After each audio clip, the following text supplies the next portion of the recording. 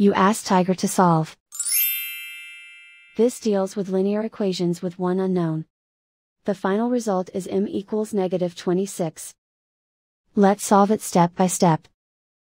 Group all constants on the right side of the equation. Subtract 4 from both sides.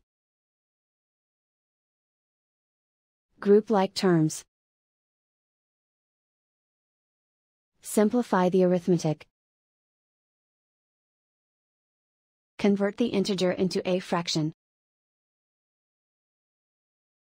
Combine the fractions. Combine the numerators. Isolate the m.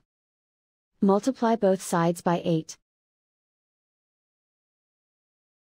Group like terms. Multiply the coefficients.